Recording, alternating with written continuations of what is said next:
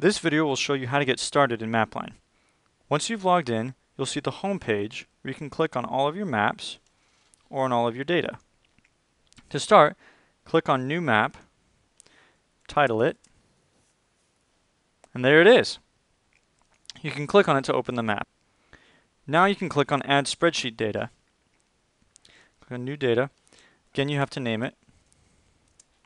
Now once I've done that, I can copy and paste data into this. So let's look at an example spreadsheet.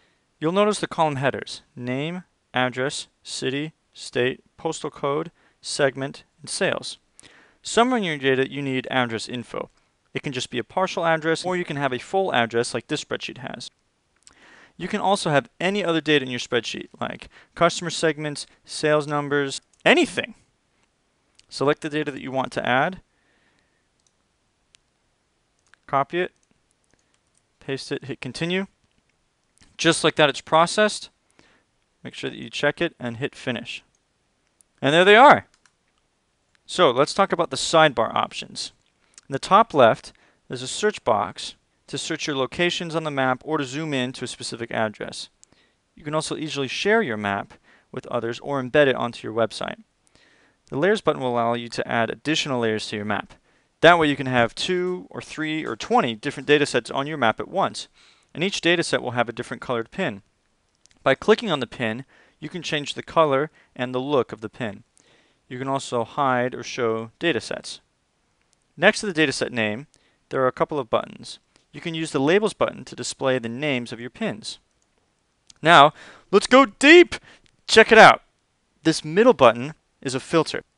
It allows you to have only pins that meet certain criteria show up. For example, in the spreadsheet, there was a column with customer segment. So on the map, you can easily show those locations from any customer segment. But let's dive even deeper.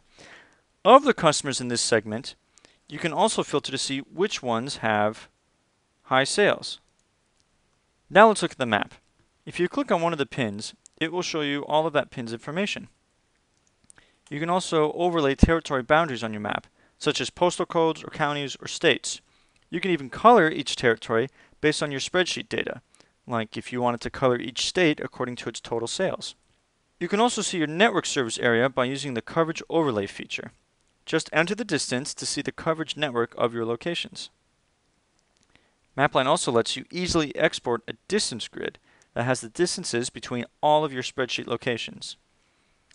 Finally, you can use the drawing pad to draw circles of a designated radius, add custom shapes, or place custom pins on the map. Mapline is incredibly powerful, and I hope you were easily able to see that from this video. Enjoy using Mapline!